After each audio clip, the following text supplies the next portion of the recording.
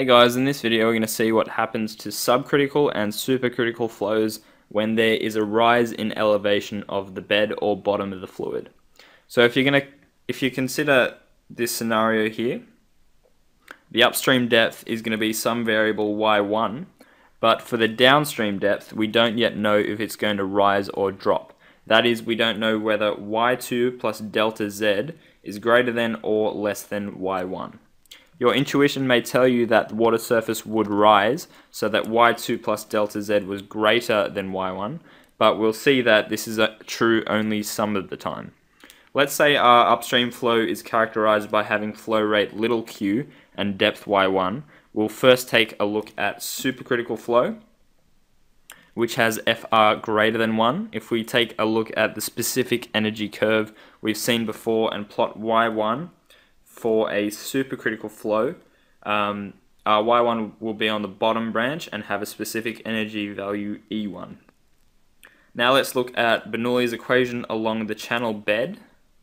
So I'll draw in my streamline. Along the channel bed is point 1 there, point 2 there, corresponding to y1 and y2. Now this is a standard form we're used to of Bernoulli's equation, but remember we found the Bernoulli equation in terms of specific energy, which simplified down to y2 is equal to E1 minus delta z. This lets us plot our next point to find y2. First we need to find E2, which is delta z to the left of E1. So if we plot that, it'll be, say, here, where this difference is equal to delta z. Now as long as E2 is greater than EC, where EC is this point here,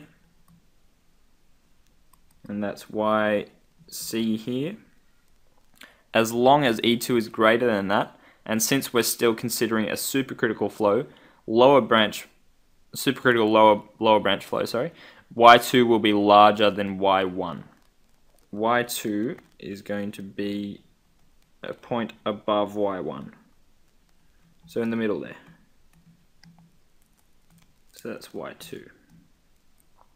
Now if we go back to the diagram, and knowing that y2 is always greater than y1, then we know that since the y2 is the height above the raised bed, so the raised bed has a delta z which is positive, then the overall height of the water surface with respect to the initial bed is y2 plus delta z, and because y2 is already larger than y1, then y2 plus delta z is obviously larger than y1. So for a supercritical flow with positive delta z, we're going to get a rise in the water surface level, which is as you'd expect.